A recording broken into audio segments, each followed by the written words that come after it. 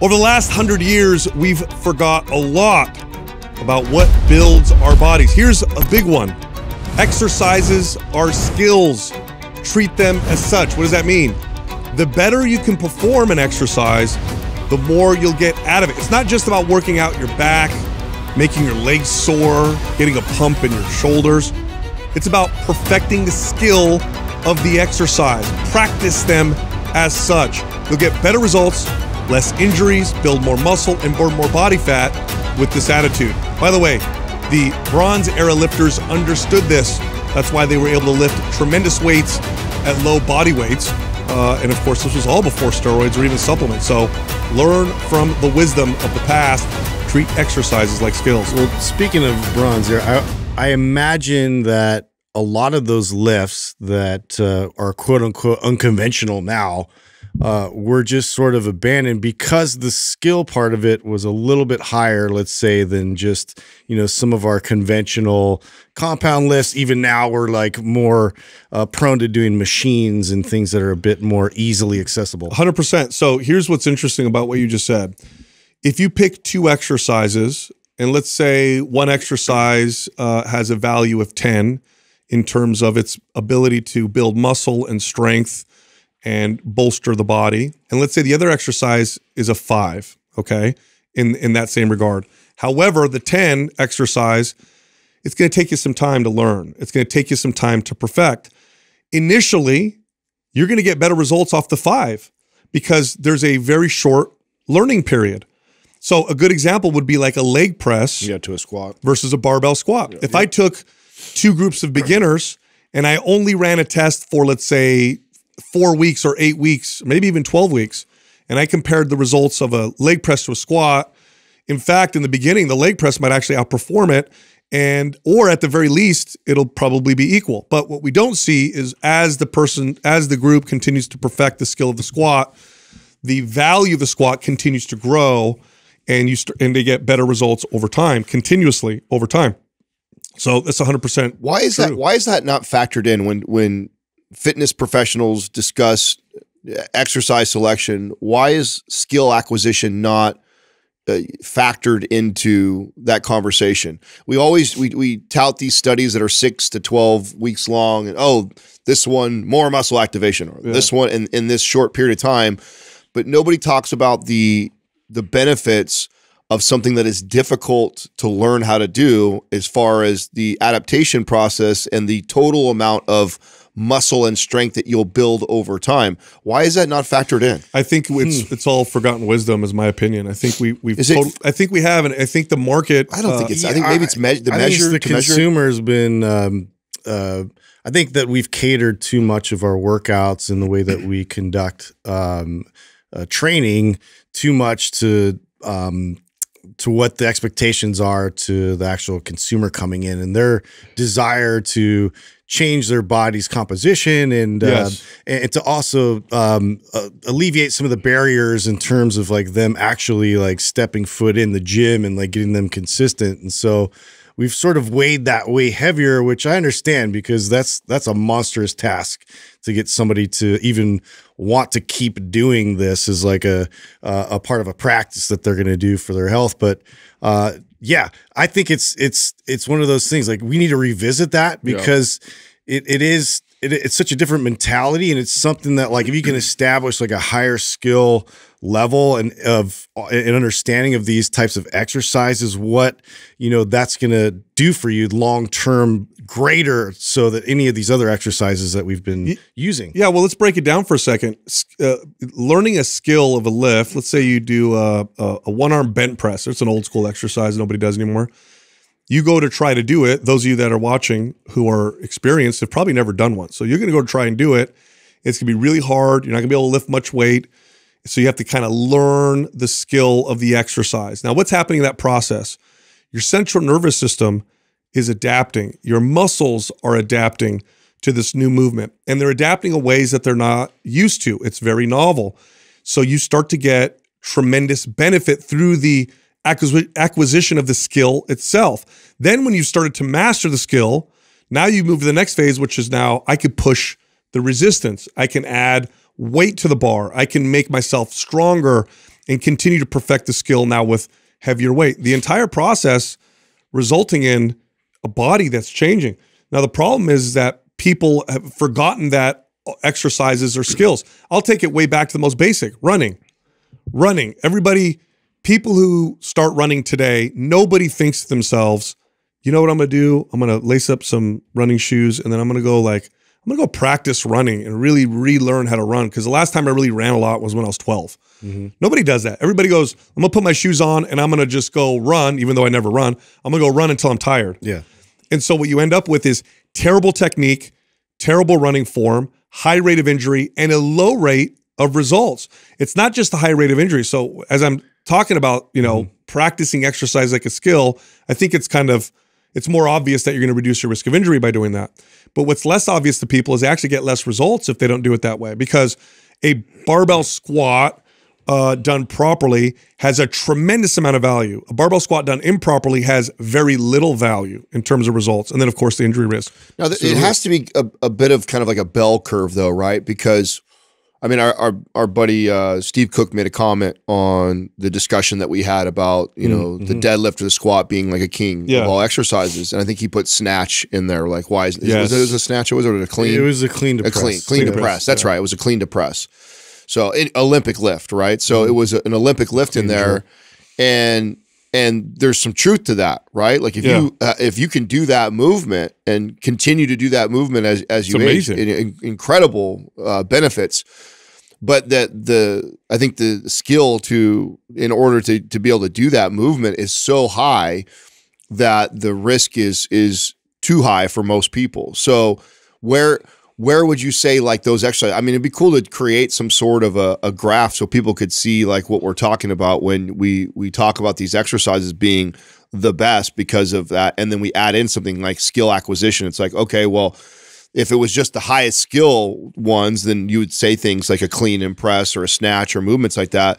But then at one point there's diminishing returns because of the risk profile of it too. So how do you? It would have to be appropriate. It's got to be appropriate. Like a clean and press or a snatch. Yeah, but the problem I don't like with that statement, Sal, is that like there's a lot of people that don't think a squat or a deadlift is appropriate for them. Yeah, no, because so I hear what you're saying. So a squat and a deadlift would be a prerequisite before you ever attempt a clean and a press or a snatch. So they are prerequisites, and there's levels of exercises that, could I take the average, 40-year-old and teach them how to do a clean and press? Maybe not, probably not. If they've never worked out, they've never practiced, they've never really trained their bodies that way, it might never be an exercise that they could do. I could take the average 40-year-old though, so long as there's no major injuries, stuff like that, and eventually get them to squat, eventually get them to deadlift, eventually get them to do things like suitcase carries and farmer walks and overhead carries and stuff like that. Yeah. So it's got to be appropriate, of course. I mean, I agree with you. I'm just trying to find the best way to communicate it to the audience that, let's say avoid squats and deadlifts because of that reason, but don't, and we are making the case for, it's something that is a high skill, how important that is for the gains that you can get from it. Yet we're also saying, well, then I'm not encouraging you to do a clean and press because it's too difficult. I don't think that I would discourage anybody from working their way towards that as like a pinnacle objective. And in terms of like what we started the podcast out with, like to be able to practice and learn a skill, you place these achievable skills there first. So you do have to have the prerequisite. You do have to build your way up. You have to build up the support system, the stability, the type of mobility, the type of, fast twitch power and strength to even move, that kind of a weight with that kind of acceleration. So you have to kind of segment that out and like plot where those first objectives are. And so I think that like, in terms of like your base exercises that we always talk about with your backloaded squats, your bench press, your overhead press, bent over rows, like, your sort of staple exercises, those are like a real solid way to build like overall strength and have a solid foundation for you to then start to then put your eyes towards an even higher goal of this like pinnacle of like a power move like that. Yeah, And I think it gets skipped. Like these like major lifts get skipped. Yeah, look, here's the bottom line. Not everybody's going to want to accomplish the most challenging, skillful exercises. That's fine. I don't care about that. What I'm saying is approach all exercises like skills. Take the most basic exercise, a curl. Treat it like a skill. Yeah. It's not just you're working your biceps. It's a technique. There's a skill to the curl. Perfect the curl and you'll get better results. Perfect the shoulder press and you'll get better results. Perfect the leg extension, the leg curl. I don't care what exercise. The point of this is view exercises as skills. Go to the gym to practice those skills. Don't go to the gym to work out. It's a very different mentality. If I'm going to the gym to work out, what I'm thinking is I want to get my chest sore and tired and I want to sweat. If I'm treating exercises like skills, I'm going to say, ooh, I want to really practice my bench press, my incline press, and a cable fly. Okay, I want to practice the technique of those exercises. That's going to get you better results. You guys know this. Look, if the average person went to the gym and said, I'm going to practice 3 exercises today and get good at them, and they just did that every time they went to the gym versus I'm going to go to the gym and try and get a workout and sweat and get sore, who's going to get better results? Yeah. The person perfecting and practicing skills. This is what the old-time lifters understood. They did not look at an exercise. They saw the byproduct as side effects. Like, wow, you get a really strong back when you do that exercise. Or you get really well-developed core when you do that exercise. But that was more of an observation after the fact. It was really about, I got to perfect the accomplishment was perfecting the lift and being able to perform it then in front of people. And That's right. That was the pure objective of them training in that direction. Yeah. By the way, look, I like to use running as an example because humans, we didn't evolve really to have any physical abilities that make us like competitive in the animal kingdom. I mean, we're smart, so we're great tool makers. That's why we're called, the apex predators. But we don't have claws. We're not generally very strong compared to other primates. We're not super fast, or we don't see at night. Like, we're pretty useless, right? Like we get eaten up and killed pretty easily. But one thing that we do have that we evolved with was our ability. And this is true. And I remember when I learned this as a kid, I thought this was amazing.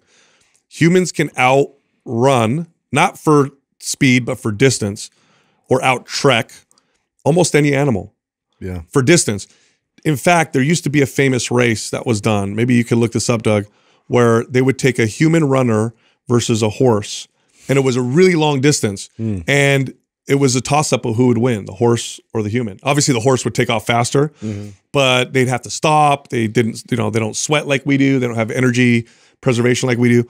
And oftentimes the human runner would win. And this is how hunter-gatherers actually hunt. They'll injure an animal with a spear, and then they just follow it and run after it until the animal collapses. It falls over from exhaustion. So humans, and if you look at our anatomy, we have these really big knee joints. We have this really muscular feet and mobile ankles, and we have these really big glutes. We are literally designed to walk and run consistently for long distance. This is what we evolved to do.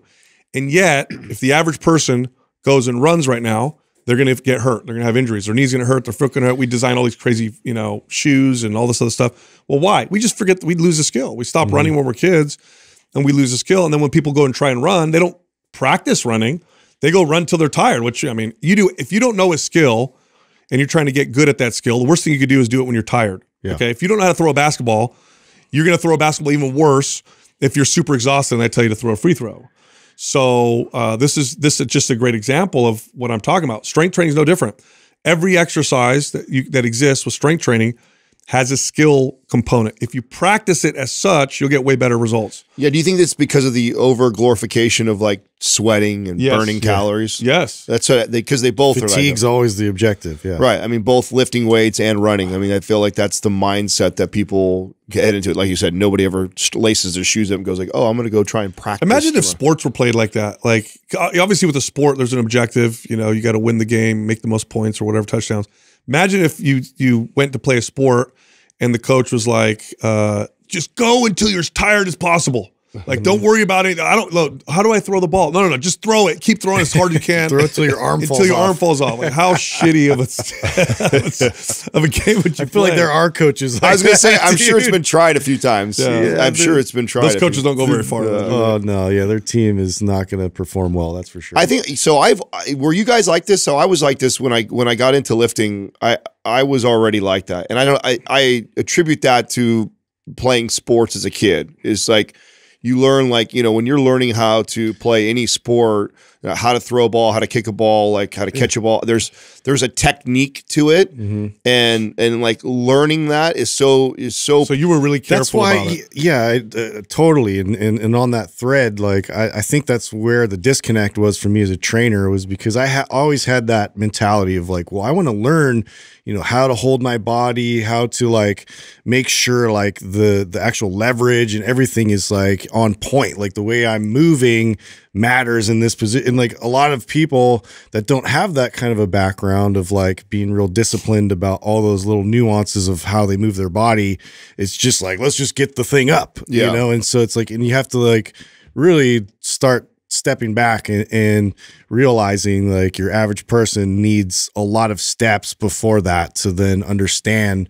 that this is a practice, this is a drill in a sense of learning like you have to be able to control your body in such a way that this is going to be way more effective. Yeah, I when I first started working out, it was this is how far it went for me. It was just, how do I make this exercise? How do I get this exercise to feel it in the muscle I'm trying to work? Because my initial introduction was bodybuilding magazines and bodybuilding books. I didn't learn that exercises were skills like I'm talking about now until I started to read about powerlifting. Because powerlifters do this, right? They don't care where you feel it. I don't care if you feel it in your glutes or whatever. Like, can you squat the most weight? So for them, it's all about leverage and technique. Yeah. And when I studied powerlifters, when I was much older, I started working out at 14. It's probably around 18 or 19 that I started diving into like powerlifting technique. That was mind blowing to me. Mind blowing. When I started doing that, the gains started going through the roof. From that. Whereas up until that point, it was just about how do I make it so that I can feel it in this particular, which isn't totally terrible, but it isn't as good as, as what we're talking about right now. Yeah. So I missed out on the loading and trying to get maximal strength, but I did do the technique thing really well, which is kind of funny. If I would have figured that out, also lifting heavy back when I was younger, I probably would have seen a lot more gains than what I did. But I definitely came in with the attitude of like, I was so extreme in that direction that I used to love to go lift weights when I was all shredded and looked all good next to the guy who was lifting crazy weight, and I lift a tenth of his weight, but looked like I was stronger or looked better than that person, because that's where my mind. That's so funny how you flip it and feel good about that. I was the other guy. Yeah, I'd like to lift next to the bigger guy and lift more. Yeah, no, because when you're in the gym atmosphere, I can see the value in either, right? Right, in the gym, like everybody, you look at the buff guy. Like rarely, maybe if you are into lifting really heavy or a power lifter guy, you might go like you're more impressed with someone's weight. But I think that most people look at the bodies and go whoa, that dude's really impressive. Yeah. So I'd be in there with my wife beater or tank top or whatever. They call them wife pleasers now, by the way. Is that true? Yeah, they're trying to change. That's not true. Is it? I swear to God, they don't. Nobody likes ESG. Got a hold of them, huh? Fuckers. Of course, ESG made its way into Hanes. No, too, not huh? yet. Then they call it a babe pleaser or something like that. Today's program giveaway is MAPS Strong. If you're interested in winning, leave a comment below this video in the first 24 hours that we drop it. Subscribe to this channel and then turn on your notifications. If you win, we'll let you know in the comments section. Now, we're also running a sale this month. MAPS Anabolic Advanced is 50% off. If you're interested, click on the link at the top of the description below. All right, back to the show. By the way, did you guys watch that video that I sent you guys? Yeah. On with how crazy. Patrick Beck, David. People are not aware of the insanity of this. So for people to understand, ESG stands for environmental, social governance. That's what it was. And so this is an organization comprised of some of the largest investors and companies in the world. And they give you a score based on your, what you do for the environment and, what you could do for inclusivity and stuff like that. by the way, judged by them. So there's no like real objective, clear, metrics or whatever. And that score will either get you more money from investors or less money from investors. So if you have a terrible ESG score, it's harder to get money. By the way, the total amount of U.S. I think companies or investors that the amount of capital that they have who are part of this ESG is 88%. It's something. Yeah, almost 90% of the S&P 500 companies. Yeah. You're looking at almost $70 trillion worldwide, something like 400 trillion or something like that. Mm-hmm. And so this is a way for governments and big players to influence companies that doesn't have anything to do with the consumer. So in other words, in the old days, you start a company and you either did well or didn't based on whether or not your consumers bought your product or not. Now you have to add on top of that, what's my ESG score? Because otherwise I'm not going to get enough money, or they're going to fire me, or the board of directors is going to demote me or whatever. It's really crazy. Do you think it's rooted in good? No, I think they use good as a guise. It's clothing they wear to sell it to the public and to companies and to sort of appear a certain way. When in fact, because I would think it sounds good, like it sounds like they're trying, but if you go look at in terms of where money's been allocated towards any kind of environmental or kind of like initiatives that they talk about, it's minuscule. So for me, like that's what it boils down to, is like you could say all the cool things you want, but if what really is happening is just a pure manipulation. Here's how you know, okay? Elon Musk, who before he started speaking out and sharing his opinion, his company like Tesla had a great ESG score. I mean, it's the first major battery operated car innovations towards reducing emissions and helping the environment.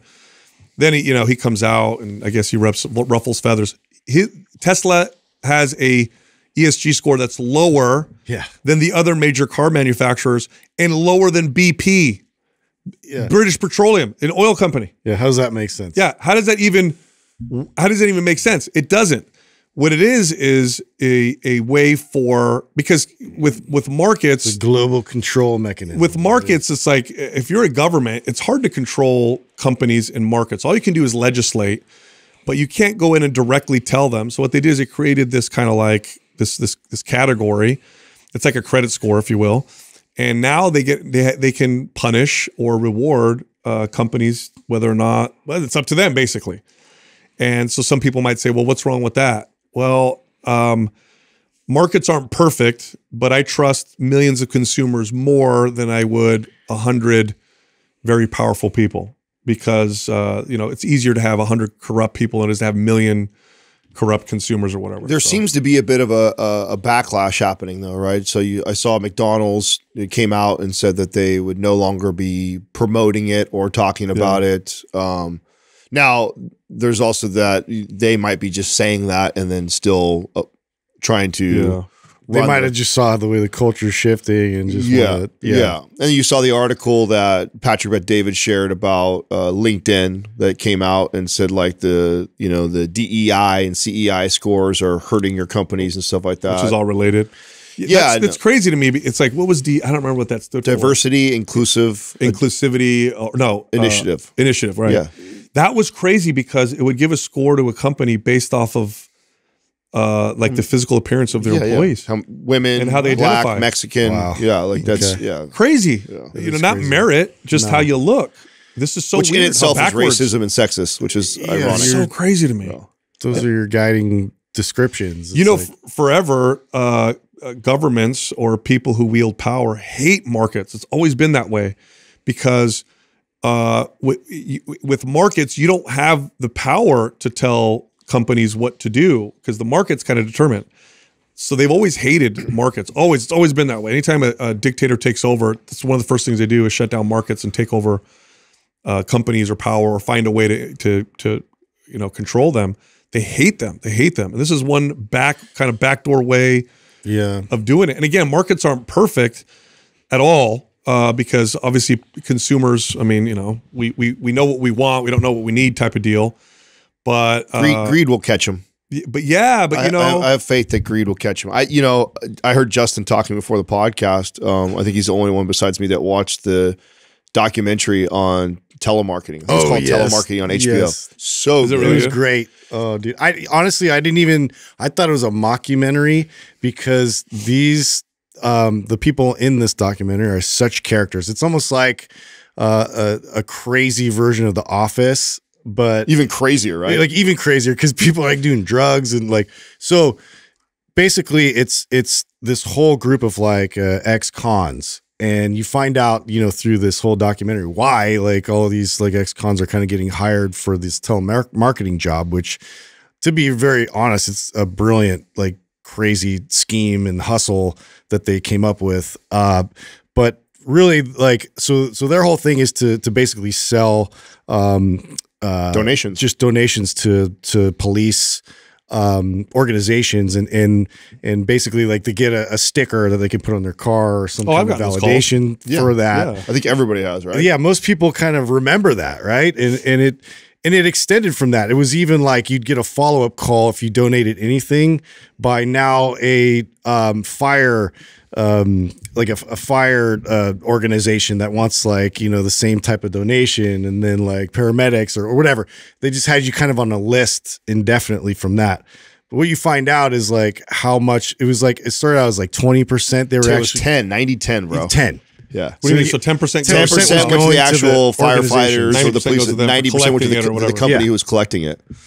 And they did this for like over a decade and were extremely successful doing it. And the one like hiccup where people would like, oh, where is this going? Like people started to get kind of like, you know, savvy and realize that like this is like some other company. They're not the actual police I'm donating to. And so they actually went through the lengths of creating a new LLC that had like police officer in the title, so they can then say that they were like the police asked for the money, and then say that 100% of the money goes to the police officer association. Yes. Association of whatever. Yeah. So they literally get caught up from greed, bro. I mean, they were killing it at the 90-10 split. Yeah. And it was So how did they get in trouble? So here's the way I think. right there, I mean, they were totally misrepresented. So because I'm looking at it and I'm thinking, if I'm the police, you know, if I'm, let's say, the police officers union or whatever, I'm like, well, we're getting something rather than nothing. That's how they got away Otherwise with it. they wouldn't collect. That's why they got away with it for originally so long, because 10% was still millions of dollars. And then they get fined or whatever. They get slapped with like a $35,000 fine, and like, okay, and they pay it, but then they wouldn't change, and they would like ramp it up again, and then they get like a $500,000 fine, and then they ramp it up again. Plus, they got the cover of, let me guess, we're employing ex-cons. We're giving them careers. So the brilliant part about that, now check this hustle, right? So they all have to make numbers, and this is like, you know, in order to have the job. And so they actually like targeted areas where there was like no work, and like there's a lot of like ex-cons, and so it was like this was their only option. And so they're like hustling to get these sales, and if they weren't making their numbers, they did a dirty trick. They'd like call up their parole officer and be Say like, they weren't working. Say they weren't working, and so they'd take them. And basically it was like a threat that was always there for them to like pull if they weren't like producing. Oh, wow. Isn't that's so dirty? So if you're not getting enough donations, like, oh, well, it looks like you're not doing your job. Dude, and they found out people were doing drugs and things, and they're like, fine, whatever, just make the numbers, right? Wow. The guy that was doing the documentary was like a heroin addict, and he was just like crushing everybody. It's a great doc because during this whole process, one of the guys had this idea of like, I'm gonna document in this. So there's like real footage of all the stuff. So it's not like just I can't believe that telemarketing works still today. I know. It's so crazy to me. I know. You have to be a special kind of persistent you know what? motherfucker. No, you tell you what, if you when you watch Persuasion. this and you listen to the script, when it's read, I mean, the guys who created it, right? They That's joke. what it is. The guys who wrote it and wrote the scripts and the plan are brilliant. Yep. I mean, like the concept, the way you pitched it. I mean, the way they open the phone call is like, you know, like they're in a town, right? And there'd be like 2 fallen officers in the last year, and they would like they'll use that. Oh yeah, this year, you know, 2 officers. Sucks. Oh yeah, so it hits you right in your heartstring. Like I'm listening to my fuck, I'd probably give It's $35. dirty, I know. You know what I'm saying? And so, and then I've given money. I've definitely given money before. Courtney, remember, she's the one that told me that she gave $10, like it got, you know, the same hustle out of it. And then they followed her up like 3 weeks later with the fire, like the firemen's whatever, like association. You know why I'd call, you know, I'm going to be, this is full disclosure.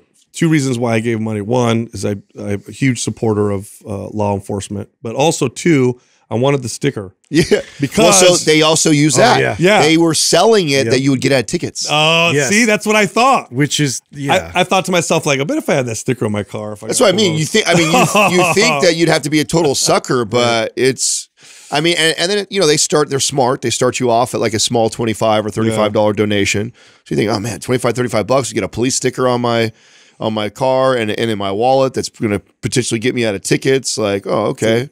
You want to know who's relentless? Relentless with calling me is the Red Cross. Really? I donated blood. Oh, because you they want your blood. They want your blood. Because I'm type O. I have type O positive. Like if I came down all the times you guys called me, I'd be dead. Apparently, I got you suck all the blood out of me. Apparently, I'm still regenerating. Well, leave me alone. So I didn't know this. So if you donate blood, you have to wait a certain period of time before you donate again. They have like a policy, but if you have type O, then you wait much shorter. Because you're the universal donor. I have like special blood, right? I got the blood that you could give to anybody. So as soon as I gave blood, I get a call from them. I swear to God, I'm not making this up. Okay, honest to God, 3 to 4 days a week. 3 to 4 days a week. No way. I swear to God, dude. And even with all your STDs, it doesn't screw that up. You still that in. They're all cured. That's wow. Because I got 2 of them that canceled each other out. That's my theory. That's your theory. What a shitty way to find out, right? You donate blood. You can't donate again. Yeah, sorry. I wonder how often that's happened. Yeah, I don't know. Yeah, I don't know. That would be a horrible shocker. Yeah, but so that's it. They call me all the time. It's pretty crazy. Yeah. Speaking of funny stuff, the comments. So I came in sick, right? Had a fever. Came in, recorded an episode, and the comments. Sales are up. Hey, listen. Hey, sales People are felt up. so bad for you. Like, oh my God, sales. Yeah, hey, well, first off, let me buy a couple programs. Well, first off, people were treating it. I got some comments on there, like people are treating it like I went to work and like I'm saving lives. You're a soldier, dude. Like man, you came in and powered through, and you really, for a second I felt proud of myself. Like I sat in a chair and I talked. people like forget or something, like I swear, dude, like people are so soft now. I guess that's like a badge. I'm like, I did almost as much as I would have done at home, except maybe a little less talking. Such a savior. Yeah, like man, you were so uncomfortable. You powered through, type of deal. Like my partners made me come in. You guys didn't get enough. You guys are the ones that should have gotten the compliment. Right? You guys sat next to me while I was breathing on you and stuff. I know. But people were like, he looks so sad. I'm telling you, bro, we had higher sales on the last 2 days because of that. So everybody felt bad. Yeah, I'm convinced we got some charity. That's hilarious. No, it was by the way, the reason why I was talking so quiet and sad was, yes, I was sick. But also because if I pushed my voice out, I'd start coughing like crazy. So I had to talk like this and act like whatever. I know. It's still lingering a little bit, huh? A little bit. It's just a leftover congestion or whatever. One of the nastiest ones you've had in a long time, or what? It's good. It's pretty good. I would say it's like it's a top 20. Time I got sick or whatever. I've had some pretty bad ones. I look back at the text from last week. It sounded like it was the worst. Yeah, well, if I count all the, you know what? The worst was? Doug calling you out, dog. That was dramatic. The worst one was when I was in Thailand. I got food poisoning. That was number bad. one. I remember that. That's the only time I ever thought to myself. Bad food poisoning has to be up there with one of the worst feelings ever. If you get it really bad to where it's like you can't take water down, you can't have anything because it comes out everywhere. Well, you know what part I didn't know about until that had the first. I've had it twice like that, really bad. That I didn't realize was like would be so awful is when you just everything is out of you like that. You're so weak and frail, feeling that laying on a bed hurt me. Everything. Yeah, everything felt hurt. Yep. I was so uncomfortable. So you're so sick, you're so exhausted and tired, throwing up, and you can't even lay in the bed and feel comfortable because the bed feels like you're laying on rocks. Yeah. It was such a weird feeling. My favorite part of that whole thing is, right, because this is when Jessica and I first started dating, and she surprises me and buys these tickets to Thailand. She got a great price for them. By the way, we figured out why it was a great price, because we had a 24-hour layover in China anyway. Flew with chickens. But say what? And you flew with chickens. Yeah, it's like Indiana Jones Temple. No. We flew in a regular Great plane. deal, honey. No. We took a boat. No, inflatable before raft. we leave, I'm like a little unsure, right? So I'm like, Thailand. I'm like, am I gonna get sick? Or she's like, oh, come on. She's like, I traveled the world with Cirque, and you'll be fine. You'll be cool. You'll whatever. Of course, I get freaking hella bad food poisoning when I get there. But I hallucinated. I never had a fever to where I saw shit crawling on the walls, dude. I was tripping out. It's not even the cool kind of hallucinating. No, not the fun kind. No, it was the bad kind, dude. The And bugs. I'm in a Thailand, hotel, and I'm like, oh god, this is. Did you lose taste and smell at all this go around? No, you didn't lose any of that stuff. No. Katrina says she's, funny, like day 4 or 5 she did. So later, yeah. Yeah, I thought she was fine while we were out in Yosemite, and in fact, I had to tell her my best friends like, hey, we're gonna get up at 5 o'clock tomorrow morning, and we're gonna go do that 6-mile hike or whatever with that. And Katrina's like, okay, we'll play it by ear, but I'm feeling better, and I'm like, I don't think you should do that. Is she worse now? Right now? Yeah. Oh. Yeah, but like just fatigued. Yeah. She's really fatigued, and then the taste smell thing all for her. So. So now you gotta do more stuff at home. Yeah. She don't do so well, bro, when she's not feeling well. Did you say you put her in a room for for an hour? So when I first got COVID, right, I was the first one in our family. I was early too, very early on when everybody was still fucking scared to death, right? And she locked me in the spare master suite that we had at the other house. And Lysol right by the door. So anytime I touch the door handle, she's spraying behind me. And it's like just over the top, bro. And locked me in there for like 7 days. I remember you were not liking it. Yeah. 7 days I was locked up in there. So sure as shit, she gets sick this time, right? And so I tell her, I'm like, hey, we're going to have to quarantine you. I don't want Max to get this. You know what I'm saying? We don't want Max sick, right? And she's like, yeah, I know, I agree. She's in there for 1 hour, dude. 1 hour. I'm out there doing stuff with our son, cleaning the kitchen, making dinner for him, doing the laundry from our trip and stuff like that. So my phone's not on me. I come in like maybe after an hour or so that, but check on her. So I'm gonna go check on her, see how she's doing. And she's like, how come you don't have your phone on you? I'm in here locked up all day. I'm like, whoa, dude. I'm like, dude, this, that, so that. She totally apologized afterwards. It was hilarious to see her like that because she's never. I remember. Dang, you should have called us and we could have got you some zombie makeup or something. So you're just like, oh, it's happening. Yeah, I'm changing. Yeah. I'm like, you've been in here for 1 hour. I said I was in there for 7 days. Like, do your time. Yeah. I remember you were solitary in there confinement because you were texting us when you were locked. You were in that room, and you're like, "Oh, it's killing me, man. I hear Max playing out there. I can't walk outside the room. Yeah, I'm locked in here. I've watched everything on Netflix. I don't know what to do." Oh my god! I tell you what, it's funny. That's way brutal. Yeah. It's probably one of the worst parts about it was the isolation. I thought was like really, really bad. Just interesting how we're such social creatures, and until you are and there's something about hearing it too. Like I bet if I was on some retreat where I'm supposed to be by myself or like that, it'd be meditative and I could read and it could be choosing to be alone is not the same as being that's the part that makes it so terrible. It's I'm in there and I could hear everything else going. I'm like, this is fucking terrible. They're pretending to have fun on purpose. Yeah. Oh my god. Yeah. Max just did something for the first time. Oh, you missed it. He was juggling. This is crazy. This is so crazy. Speaking of kids, dude. Speaking of kids, so my oldest he cleaned out his room because he's going to be going off to college. Oh boy, how much did you cry? I'll be empty nester guy. I'll be driving him up to taking him to school to help him move in over the weekend. So I sat. He came over for dinner, got the last of his stuff right, and then he went to his mom's house, and I sat in his bed, dude, and totally just flat. I just went through the. Oh yeah, I remembered him when he was little, brutal, growing up. I remember. And I'm just sitting in his room, just feeling so. What's sad? Best and worst part about it? Best. I don't know if I could. I mean, best. One less teenager in the house, probably good. I mean, that's got to be positive. It's also going to be positive, like your son made it. He's a very smart kid, right? Yeah. Of course. No. All joking aside. It'd be way worse. He's 18 and he's like, hey, I'm going to be here for another 10 years because I don't have a job or fucking, I'm a dummy. Hey, that's the Italian way, though. Yeah. Oh, you sure you want to leave? Need my allowance, you know. Like yeah, so best and worst. Yeah, no, that's of course. I'm proud of him. I'm very proud of him. And he's, he's going to go off and grow and learn. That's awesome. Worst is, man, that's it.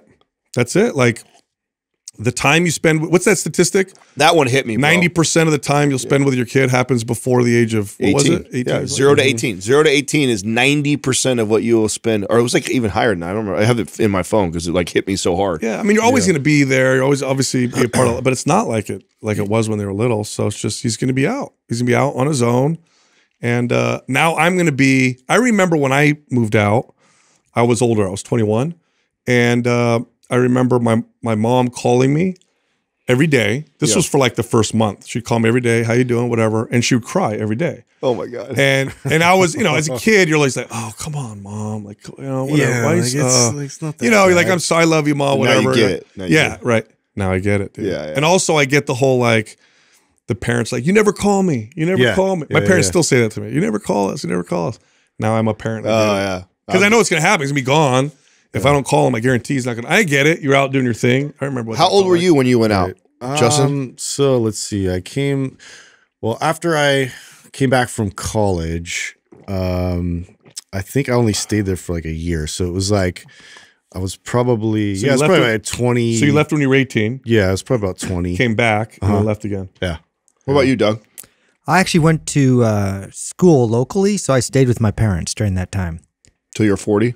40-year-old virgin? 38. No, actually, until I was like 21 or 22 when I graduated. Okay, so all this time about the same But age. I had to cover every expense: my school, my car, my everything. Yeah, back So then it a car was just- 25 cents. Did your guys' parents did your guys' parents make you do anything like that? So when you came back after college, Oh, yeah. and then so did you have to pay for everything? Yeah. They weren't. Yeah. I paid for college, everything. Yeah. You have to. Yeah. That'd be weird. Hey, welcome back from college. No, a lot of people. A lot of people take care of don't, it bro. for A their lot of kids, parents. yeah. A lot of parents, if they still take care of them. Yeah. Andrew, how old were you when you were out? 17 for college, and then came back, and then I was out, got my apartment, I think 21, 22. How long were you back home with mom and dad after you came back from? Probably like 6 months. Oh, just 6 Yeah, I months. couldn't, yeah. Now you were out early, right? Yeah, 17. Yeah. I tried to get out at 16. They called the cops on me. That's right. Found that out real quick. Can't run away till you're 18. I didn't know that was a fucking law. That's stupid. I'll never forget coming down to the police station like that, being like, my parents threw me out of the house and then they called the cops on me and said I was a runaway. I'm just here to let you guys know that I'm not. I didn't, I didn't run away. They threw me out of the house. And they're like, yeah, sorry, kid. Doesn't work that way. Wow. Doesn't matter what they say. You're fucked. Hey, until how you're 18. frustrating that, because that's so illogical, right? To a kid, right? You're like, you're like sitting down with them, like, hold on, let me get this straight. You kicked me out. Yeah. And then you call the police on me because I'm out of the house. Yeah. Can you please explain this? Yeah. Yeah. I remember that, and then the lecture from the cop when they actually came down and arrested me and stuff. And I remember him telling me and I remember crying, right, uncontrollably, and being like, but nothing is from them. I bought my bed, I bought my TV, I bought my This is bed my sheets. stuff. Yeah, and then I remember him being like, yeah. And they can light it all on fire, and you can't do a goddamn thing. Or they could sell it. They can give it away, donate it. This is tyranny. And I'm like, what? No, they can't. like, yes, they can. Until you're 18, everything you think is yours is technically there. I'm like, Dad, this is some fucked up bullshit. A lot of your political attitudes make sense. Yeah, now. exactly. I thought I lived in America. This is communism, bro. This is communism. This is bullshit. Oh, you mean our stuff, Adam? This is our stuff. This is our Now stuff. you get it, right? So, yeah, no, I Damn. tried to be out by 16. contributor. And then when I was 17, because I was young for high school, so I was going to graduate high school at 17 before I turned 18, my parents realized I was on a mission to not speak to them for the last year of living there, because I was just like, okay, this is how we're How long did you last, by the way, without saying a word to them?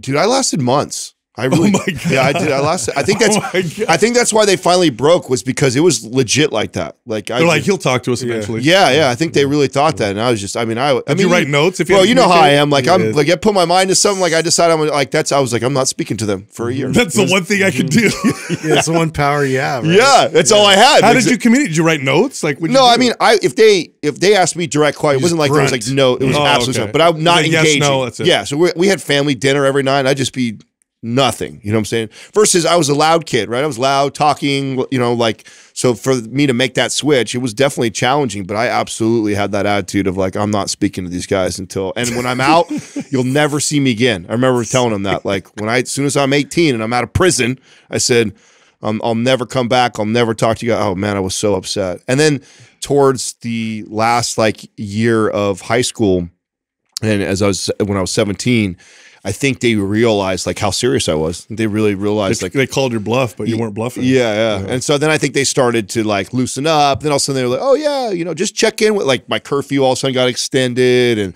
they started being all cool. And then when I was talking about moving out and looking for a place, my mom was like helping me look for places and stuff. So I was like, oh, okay. Which was a smart play, because who knows what would have happened if they would have fought me all the way till I left. I'm crazy like that, where I might be like, I'm never coming back. No, my mom called me every day crying. Then when they would come visit, she would bring food, like Tupperware's food. She'd do my laundry. She saw me vacuuming. She started crying. Yeah, you didn't learn how to do laundry till Jessica, right? No. Before that, get out of here. I moved out on my own. Huh? I had to live on my own. And when I was You didn't just buy new clothes every week? No, yeah, or disposable clothes. Paper plates. That was a bachelor move for sure. Paper pants. Yeah. No, dude, I had to Cereal learn. on plates. I had to learn because I lived in Palm. Remember, this is down in Palm Desert when I owned that gym. So Yeah. I remember I went to the grocery store. I never washed clothes or I don't know any of this stuff. So I bought like 15 different detergents. Went down to the laundromat. And I sat there and I read the instruction. I looked at everything. I don't know what to do. Luckily, a lady next to me noticed, and she's like, "Can I help you?" I said, "I never done this before." She's like, here's the on button. What do I put in there? How much water? Like, how do I add the soap? Like, what's going on? Dude, I would love to be a fly on the wall. Yeah, so she helped me out. Hey, I had a thought. And then I realized people lied. You don't have to separate your clothes. You can throw them all in. They come out just fine, everybody. Dude. They come out just fine. That's a sin. Katrina does that. I get so much Oh, trouble. yeah. All right, so I had this thought the other day, and I wanted to ask you guys because something happened. So hopefully you guys can come up with a thing. Is there anything that you swore you never would do, or didn't think could ever see yourself doing until you became a parent? Then you found yourself doing that. Do you know what I'm saying? I got to think about that. Can you think of something like that where like you're like, no, I'd be like, never am I going to do that. Never. And then you become a parent, then all of a sudden you catch yourself doing that or being that way. Can you think of a situation like that? I mean, I'm sure there's a lot of things, but I can't think off the top of my head. What about you? I'm sure there's. Why this happened was it was literally like just a natural react. I did it, and then like I caught myself and I went, oh my God, I remember seeing somebody do this when I was younger and being like, that's so disgusting. I would never do that. Like, I'm never going to do that. And that is like seeing your kid, right? We're in the hot tub, right? So just him and I in the hot tub, we're hanging out. And, you know, whenever he gets like a little booger nose, I just reach over there. Just wipe it off. Reach over there with your hands and you. Oh, that's where you're going. Squeeze it out and then just throw it on the ground. And I remember thinking, like, seeing that for the first time when I was like a teenager or a young kid. We're like, oh my God, it's fucking disgusting. I would never do that. And then finding myself just doing it without even like subconsciously, like you saw it. Oh, my son! I just I get it and I do it. That's like, a good one. Isn't that? Isn't that like one? How of those, about this one? Have you done this where you see something on your kid's face or their hair sticking up? You lick it. Yeah, lick it. Yeah, let me wipe that off with my spit. What's crazy about it, or what I thought was so interesting about that moment where I caught myself doing that, is that it wasn't like I had this where I stopped and went, oh, what do I do? You know, or should I do it? Or you just do it, and then after the fact, you go like, "Oh my God, that was something that I said." Does Katrina have this device? Apparently, it's popular with moms. Jessica uses it, and it's the most disgusting. It's the most disgusting thing ever. I can't even. So she has one? Yeah, it's called a. What the hell is wrong with moms? The bulb? Is it the name? No. The bulb is fine. It's fine. It's the sucking one. Oh, yeah. It has a filter. It's a tube, and it's got a plastic tube attached to it. It's not a neti pot. No, bro. You literally suck with your mouth. Come on, the Andrew, boogers you out. gotta know the name of this. I don't know, but it's like how you siphon gas. Yes, it's called. Does your wife use it too? Yeah, she uses it all the time. I think it's Frida Baby. Oh yeah, nose Frida. Nose Frida. That's what it is. It's a hell? nose Frida. And Katrina does it, and it to me, I'm like, I cannot. Now the boogers don't go in the tube in your mouth. It doesn't, but it doesn't matter. It's just the action of it. Come on. It's the action of it that I cannot. Bro, I leave the room. I can't get behind it. I can't. Yeah. It's got to be a mom thing. It is. It's got to be. Because Katrina has no hesitation to do it. Yeah, Doesn't Jessica bother just, her at all. come here, boo, and she's just. I can't even watch it. Talking about it right now is making me. So that's weird, right? Because I did the thing with my fingers, no big deal. Don't even think about it. But watching you suck through this nose Frida. What the hell? And disgusting. It is disgusting. Gross. Yeah. I'll tell you what. Here's what else is gross. We got an Amazon package the other day. Jessica opens it up. She's like, "It's finally here." I'm like, "What is that?" It's this weird black tube. She opens it, and there's all these like metal, weird looking. Looks like a surgery kit or something. Like, what is that? She's like, "Oh, it's for popping pimples and stuff." I'm like, "What? A popping pimple kit?" Bro, Yeah. bro, there's like 15 Courtney has one of those. It's like weird devices in there. digs in to lift it up first. What? And then like Okay. This is a thing? Yes, bro. This is a girl thing, 100%. they watch too much Dr. Pimple Popper. I swear, this is how you know we're primates. Because it's like when you pick the, whatever, the ticks or lice or the lice. Yeah. She's so excited. Take your shirt off right now. I'm like, Yeah. I'm like, honey, hold on a second. First of all, you're trying Okay, to, do you have are like trying to trick two or me? three that are always like, it's like, oh, this is like my well, and she just like targets it. There's always one like here didn't on my even know back, this was and a I'm thing like, right dude, Bro, listen. Is that it, Sal? Right Yes. It's like a surgery kit. Yes, Yeah. dude. Yeah, It's that actually, is it's that one right Courtney there. has the same thing. It's the one in the middle. Pimple popper. It's called a pimple popper Toolkit. tool kit. I didn't even 10 know. piece. I did not even know this was a thing. It's gross. well, It's only $14.99. lucky you. I didn't even know that pimples were that unique that you need 10 different tools potentially. I didn't either. She was so excited. We almost got an argument. She's like, no, take your shirt off and lay on your stomach. I'm like, no, I'm not going to do that. She's like, it's for me. Please do it. I want to do this so bad. So I laid on my stomach and she went to town. And she's like, look at this blackhead. Look at this black. I'm like, I don't care. What are you doing? Look at these ingrown hairs like an attack. Yeah, You know, and it hurts. Nasty. Isn't that gross? Okay, let's change the subject. Disgusting. All right, No, let's talk about. well, you guys ahead. didn't hear mine, but Oh, yeah, what do you got? He's a dick, dude. So typical. I even forgot what I was. No, you I did. did. Okay, forget. go. No, it was- you didn't forget, did you? No, I didn't forget. For me, it was. I had this like hard rule that like when Courtney was pregnant, like when she's going to go through the whole process, like I was going to be like at the top part, and like I'm here. I'm here for like comfort, whatever. Like upper whatever you body need, upper support. body support. Like I'm not going to be like visibly like. In the receiving end of it and all this. And like through the whole hustle of the whole thing, and like we had a doula there, and like she was kind of manipulating me and like kind of moving me. And then the doctor was like, oh, come here, look at it. And like I'm there, and all of a sudden I see the whole thing, and I'm like, and then they had me cut the cord, and they had me hold like all these like the placenta, and I'm like looking at all this stuff. I was like, I told all of you I wasn't gonna do any of this, dude. And then it happened. I remember that one too, actually. It was a hustle, I remember dude. saying that I wasn't going to do all that stuff, and I did all that. None too. of it's. I thought, But the it whole, didn't. It didn't. Yeah, it wasn't anything like I expected. The whole process, especially with Dahlia, because we did that at the birth center, was just one of the most amazing experiences of my entire life. But the placenta delivering is always, what the hell is that? I didn't need to see What that. is that? No. You know what I mean? Didn't need to see it. I know. Great transition. Have you guys had Legion's new cookies? How about that commercial, Doug? That's horrible. You That's ate. horrible. Hey, the high Did it protein. taste like nutrients? Hey, speaking of placentas, you know what else is high protein? minerals. Oh, great okay. transition. Hey, listen, you ate all of them. That's just. Yeah, You I ate did. all of them. I did. All the They're cookies. good. They were good. So I'm not a big fan of the bars as much, even though I did eat some of those not that long ago. The cookies I like. I do like. So the how many grams of protein is per cookie? I believe it's 10. 12 or 15, isn't it? I don't You know. think it's only 10? I think it's Look 10. them up, Doug. Yeah. Look up Legion protein cookie. Yeah. So they're good then. You saw I stole like all the rest of the protein powder out of the back. Like Everett's eating me out of house of my stash. So he's Is like he taking shakes? yeah. Oh wow. Yeah, he's into it now. Like I've Is he whey or is he doing the vegan? whey? Yeah. Yeah, he's doing whey. Oh, they're the dairy family, bro. He's Oh, fine. I He's stand fine with corrected. It is 15. Sorry. Okay, yeah, I was going to say. Wow, that's 10 a good would- amount. Yeah, 10 would be terrible. And how many calories is the whole cookie? 260. That's not bad at all. So you can eat two of them and have a nice. They're actually good. They are. I like them because they're chewy. That's why I like them too. They're not like all crumbly and so they're chewy, so they're good. I like them.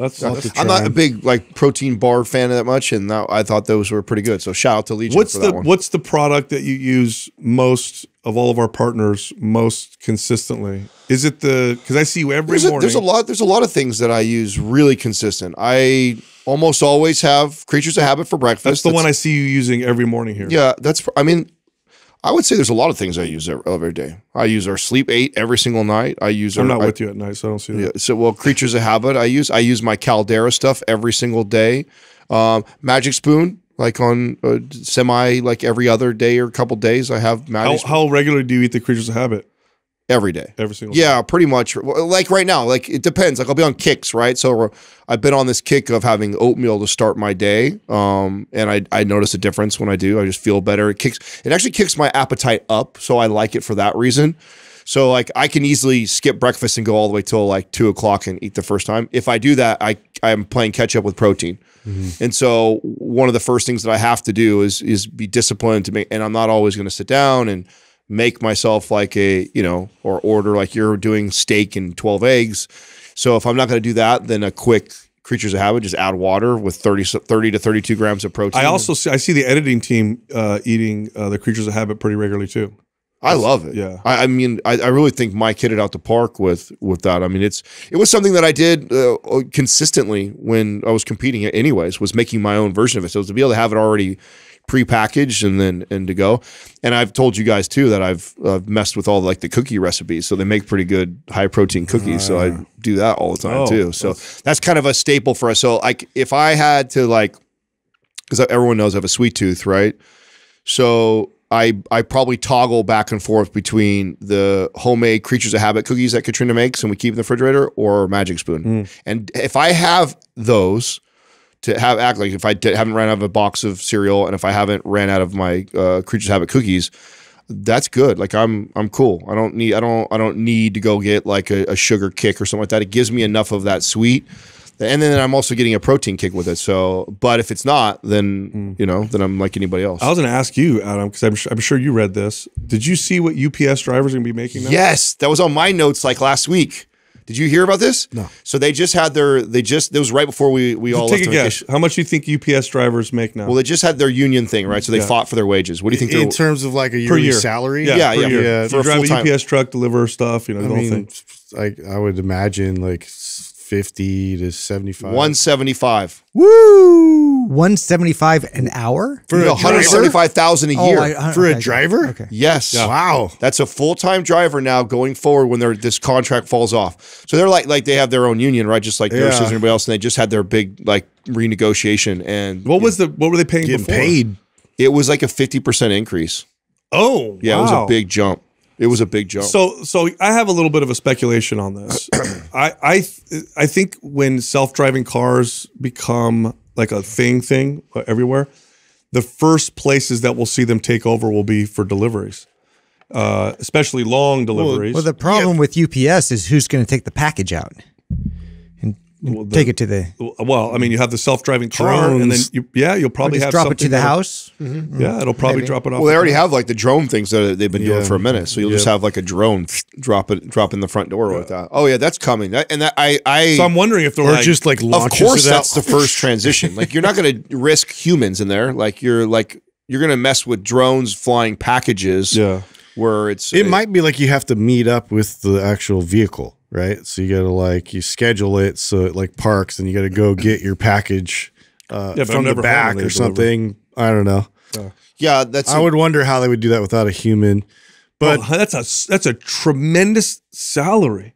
That's a big jump. Most people don't make $100,000 a year. That's $170,000. Yeah, 175 was. I saw it too. My jaw hit the floor. You used to have to be a district manager for 24 Hour Fitness making. Well, you know what's weird like that too? You know what I looked up too? Like, what do you guys think? Like the average lawyer makes?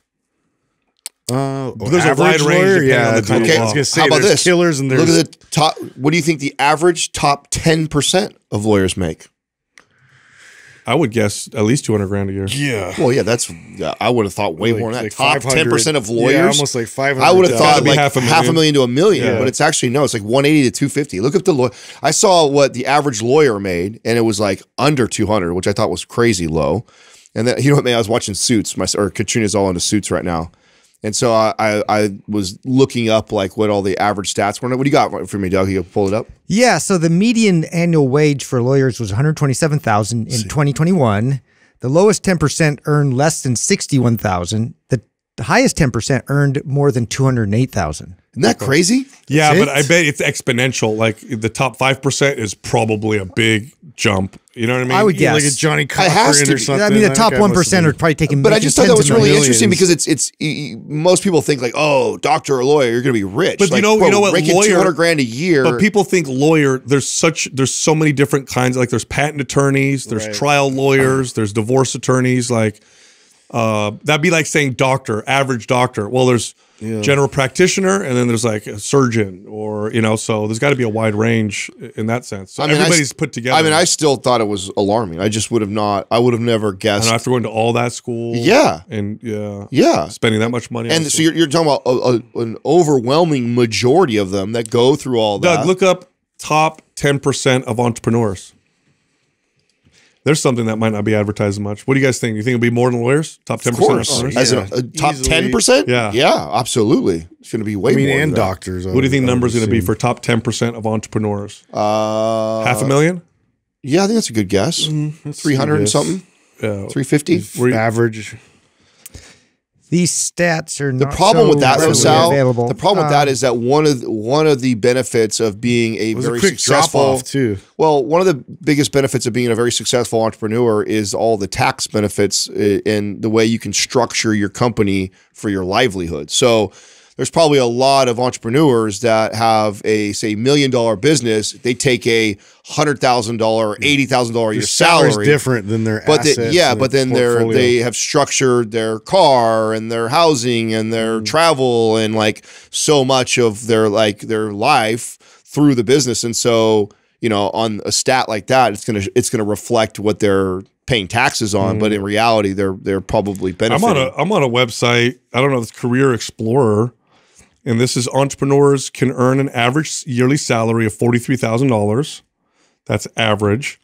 And then it says top level entrepreneur earnings, which is the 90th percentile, so top 10%, $133,000 per year. Which is skewed, though. I'm telling you right now, Totally. like if you are an entrepreneur and you have a business that is clipping away at $500,000 or $1 million plus a year, you would be dumb to pay yourself $400,000 a year. You'd be much better paying yourself a low salary. Yeah. That's a huge pool and too. structuring. Plus, what's in that pool? Like, is it like there's do you sell Amway? encompasses anything exactly like any type of business I would assume would lump in there. Yeah, so I don't know. yeah, that's kind of like that's you're not going to rough. get the real number reported for that. It's different when you have a W-2 wage where you can go check like for sure this is what this law firm is true. paying That's this a good person. point. So but an entrepreneur, there's so many more benefits. You know who makes a lot? Petroleum engineers. Have you ever looked up their numbers? That's a random thing to look up. Yeah. So Why would you look up that? How did that come I remember I read an article, Doug looked that up, so like average petroleum engineer at one point was one of the highest paying jobs. And these are people that figure out how to get more oil and how to work with oil and stuff like that. Apparently make a shit ton of money. 82 to 200 grand a year. Average. Average, yeah. Yeah, that's average. That's Here's the UPS thing. So they'll make an average of $49 per hour, which works out to be about $102,000 a year. Yeah, but they get $50,000 in benefits, which includes health, welfare, and pension contributions. Oh. I think you're also, are you averaging the part-time people in there with that? No, this is That's full-time. This is full-time. So the 170 number is a little bit, it's like, oh, they're not getting $170,000 in like pure salary. Yeah, but pension plus benefit, I mean, it is. It's all money. Yeah, it's all money in the end. Amazon, I wonder how close they are to that in terms of what they offer, their drivers and whatnot. All right, so I got a shout out for you guys. I don't think he needs a shout out because he's blowing up out of nowhere. Oliver Anthony.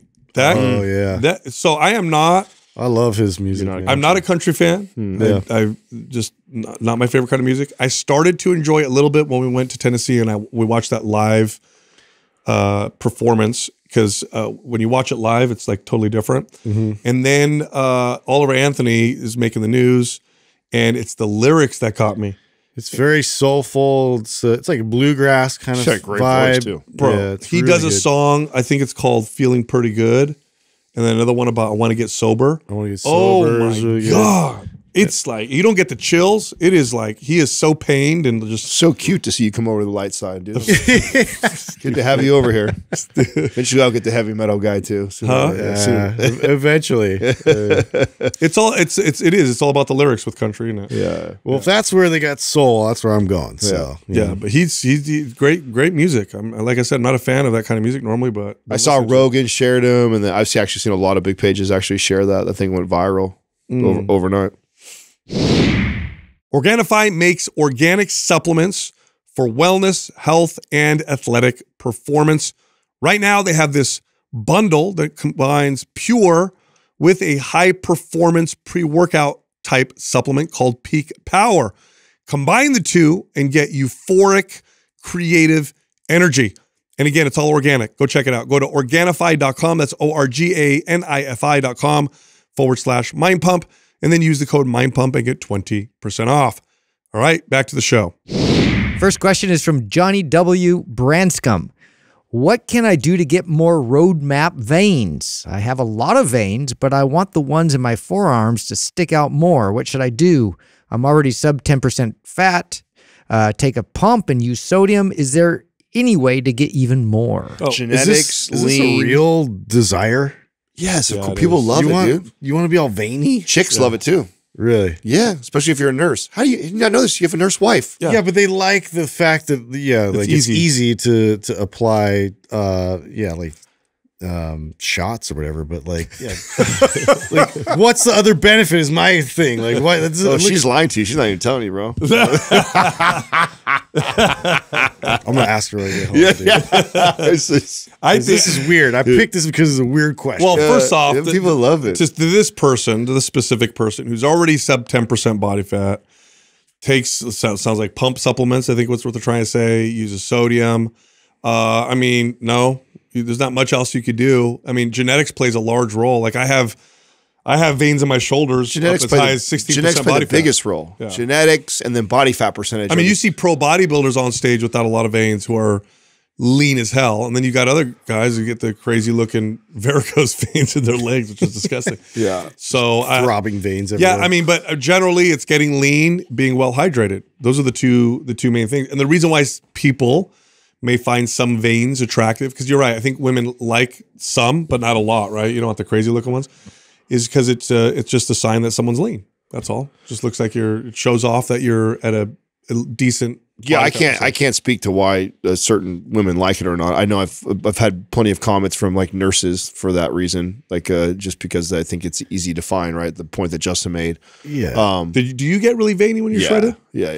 Where? I mean, I'm naturally vascular. Oh, a already, little bit, huh? Yeah, Right there. No, Yeah. like crazy. When I get really lean, they'll pop out everywhere. Yeah. So they definitely That's a weird thing. Like I used to, when I would play sports or I get like really angry, I'd get this like two veins in my forehead. And it was always would stick out. Like it doesn't really happen as much anymore. But interesting. Is this the kid right here who's asking the question? Yes.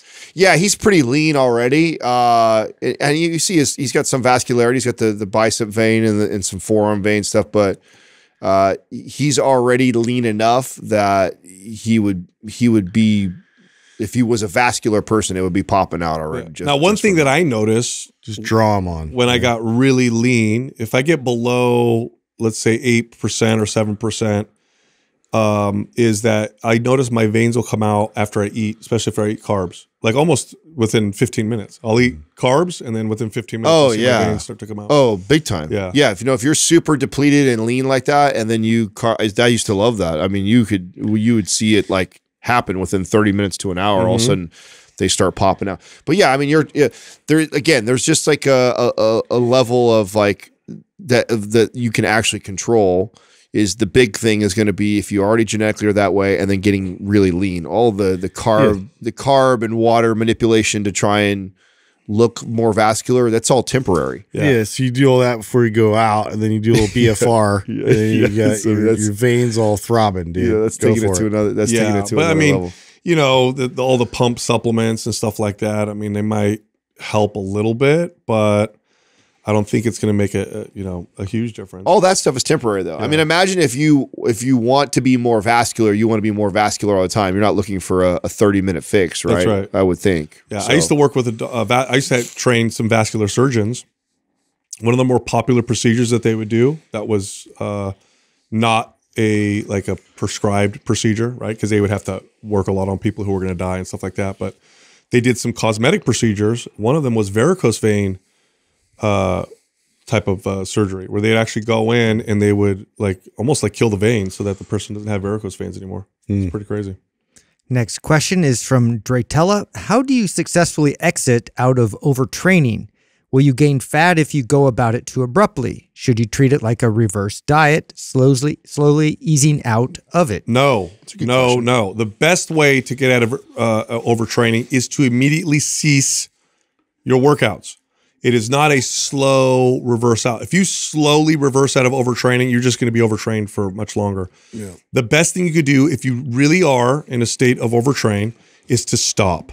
Stop workouts, stop everything. You can do some stretching, some walking, recuperative type stuff, and then let your body recover. Now, as far as gaining body fat, no. In fact, and I know this doesn't sound like it makes sense because you're burning less calories. No, the truth is, if you're really overtrained and then you rest, you build muscle. Yeah, you actually come back a little leaner. I actually think that this is one of the ways that I try and teach somebody to figure out if they are.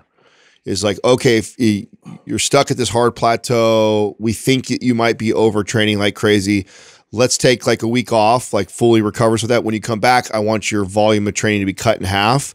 Don't change anything else. Let's see what happens. And if you build more muscle and or get leaner, right, you look better, feel better, get stronger over the next 2 or 3 weeks of cutting the volume in half, then that's a clear sign that you were overtraining. If you put on a bunch of body fat and you don't gain any more muscle, you don't get stronger, then maybe you weren't overtraining, maybe there was something else going on. So this is actually one of the ways I think that you can tell if you're overtraining is by simply reducing the volume. You get in better shape. You get stronger because of it. Every time when I'm overtrained, I have less muscle and more body fat. When I get out of it, it's exactly what happens. I build muscle and end up getting leaner. In fact, when I would get people who were really, I could really see oh, this person's overtrained, they would always be shocked that doing less would, because they all expect to do less to feel better. People are okay, I think I need a rest. I'll feel better.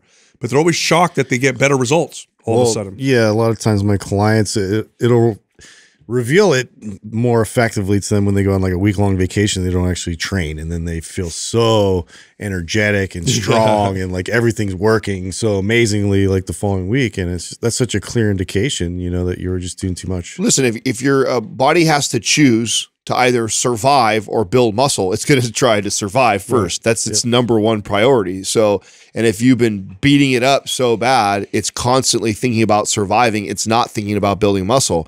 Simply reducing that volume and intensity and scaling it back or feeding the body appropriately now gets the body to go oh, we're good. We're not struggling to live and survive. Now I can prioritize building muscle. The hormone profile that's associated with overtraining is a hormone profile that is anti-muscle and pro-fat storage, especially visceral body fat or trunk body fat. For the survival reasons. Right? So the hormone profile that's associated with appropriate training is pro-muscle and pro-fat loss. So what do those two look like? Well, a pro or an anti-muscle pro-fat storage is high cortisol all day, okay? Because you should get a spike in cortisol in the morning, but then it should go down and be low at night. Well, somebody who's under chronic stress or overtraining has got cortisol that's just high all the time. It's insulin insensitivity. So you actually start to lose sensitivity to insulin. It's a reduction in androgen receptor density. These are the receptors that testosterone attaches to. It's lower testosterone. It's a lower growth hormone. So what's happening is your body is literally resisting building more muscle, because if you're overtrained and there's too much stress, the last thing your body wants to do is increase its energy demands by building muscle. Because throughout all of human history, except for relatively recently, you wanted to be efficient with calories. And if you were under a lot of stress, you wanted to become even more efficient with calories. More muscle is not the way to do that. More muscle means you burn more calories. So your body is literally organizing itself in a way to make all your goals much harder to accomplish when you're overtrained. So you're going to store more body fat, especially around the midsection. You're going to not build as much muscle. Now, when you come out of that and you do it right and you rest, and the best way to do this is immediate and abrupt. It is not a slow reduction. It is immediate and abrupt. That's the fastest way to get there. Then what will happen is the hormones start to change again over time, and your body starts to allow itself to have more energy demands by building more muscle. And it allows itself to burn more body fat as a result, because it doesn't feel so stressed out like it needs to hold on to everything. So, and I know people, this whole calories in versus calories out, that calories out side of the equation can change dramatically depending on your lifestyle, but on your hormones and on what your body thinks is going to be beneficial for itself. And being overtrained is not a great place to really have a lean, muscular, healthy physique. Next question is from Justin Lifts Weights. Oh, he does, doesn't he? No, he doesn't. I am very hamstring and glute dominant. How do I make lower body movements more quad based, especially unilateral? Oh, you're blessed. Yeah. Here's a easy, So rare. And here's an easy way to do that. All Justins are glute dominant. Yeah, that's the thing, apparently. Yeah. Here's an easy way to do it. When you do your lower body exercises like squats, lunges, wear squat shoes. Yeah, elevate the heels. Yeah, elevate the heels a little bit. That'll increase the amount of knee flexion and extension, which is going to activate the quads a little more. So I typically don't recommend that to people, but that's one way to do it. Literally, while you're doing your barbell squats, elevate your heels, and your form will change to put more of the demand on the quads. Step ups, lunges, leaning your chest forward, Sissy feet squats. lower on a leg press. There's a lot of different ways to by changing the angle for you to put more emphasis on the quads instead of the glutes. Now, the easiest also, if you ever want to, anybody who's listening, if you want to emphasize a body part, the easiest way to do it is to work that specific body part at the beginning of the workout. Yeah. So at the beginning of your leg workouts, this is a great time to do quad isolation exercises first, which you normally don't see, but this would be a great time to do it. So leg extensions, sissy squats. Sissy squats would be a great one to start with. Yeah, do like 2 quad exercises first, then go to all your other leg exercises, and you're going to get more quad development by doing it that way, and you'll get less of the glute and hamstring development. Now, for the reverse, obviously, if somebody wants more glute or hamstring, it would be the same advice, right? Is to prioritize that at the beginning of the workout. Mm-hmm. Next question is from Reese Hokianga. How to push yourself without a gym partner or hurting yourself? I think the gym partner thing is so overrated. Yeah. I think that's sort of the messaging that I would probably put out there is like what's the real value in your gym partner? Like what that you can't find yourself in terms of like, if you look at the right dose of intensity, the right dose for you individually, it gets muddy in terms of having like somebody there that's motivating you to kind of push past, those natural signals your body's giving you in terms of like finding that sweet spot where you're going to actually adapt and build muscle versus just hammer yourself a bit too hard. That's a problem with our space is we value motivation so much. I hate that. I hate that argument. Like, oh, it's so much more motivating because my friend, or oh, my friend motivates me. It's just like, stop it. If you want this to be a lifelong pursuit for you, you've got to get rid of this idea that you need to be motivated to do the things. Imagine if everything was like that. I know. I only do things I'm motivated to do. It'll never last. You know how much It'll stuff never I last. wouldn't do? Where's That's my why- reading partner? Yeah, it's like, I'm not going to read without my reading partner. That's why I can't stand it, because it's just it's a terrible message, and our space promotes it so much, and we lean into it, and so many Because it feels good. fitness influencers want to be motivating. Yeah, it gives you this initial feel good feeling, but for our listeners, like it's a bad strategy. Like, learn to be disciplined, learn to create habits, and you're far better off doing that for yourself. Somebody is always suffering. If there's a partner workout, whoever is leading it is getting the most benefits because they're doing what they probably want to do or need to do for their body. And then the other person is suffering because it's not what is ideal for them. And even if that's what motivates you to go to the gym, eventually they're not going to be around. Eventually you're going to move. Eventually they're going to get married and have kids. Eventually shit's going to happen. And so you need to start to learn how to create habits that you don't need anybody else. That doesn't mean that you can't have fun and or work meet out with a somebody partner there. Yeah, I'm not shaming somebody who has a workout partner. I'm just saying that we put too much emphasis on motivation and this need for other people to be a part of our workout. Let me put it like this with workout partners. I have no issue with workout partners except for the following, okay? Imagine you're about to embark on your fitness journey and you know that this is going to be something that if I want it to be effective and real, I have to do for the rest of my life. Okay, so I'm not going to do this for a month and then stop. The goal is to do this for the rest of my life. Now you got to go find a workout partner that's going to work out with you on Mondays, Wednesdays, and Fridays at 4, whatever your time is, forever. Okay, good luck. First of all, there's almost nobody you'd want to see 3 days a week for an hour. Oh yeah, forever. And depend on that type of consistency to show up, to work out, to want to be around this person. Like that's a tough, and nobody talks about this. This is actually kind of funny. Breaking up with workout partners. I've had people cancel gym memberships because they don't want to break up with their workout partner. So they'd rather go to another gym. Yeah. Because otherwise they'd break up with a workout partner and then they're worried about running into them at the gym when they work out on their own or whatever. I've only had a few workout partners that let's say I'd work out like relatively consistently with. And the breakup part sucks because then you got to tell them, like, hey, listen, you show up late every time or it's not really working type of deal. And it's a friend or someone, type of deal. Now here's the other part of this. The majority of people who are not getting good results is because they're not showing up. Not because they're not working out hard enough. Now, yes, there are people who need to work out harder. Yeah. But that's not the big problem. It's a problem, but it's a small one in comparison to just showing up.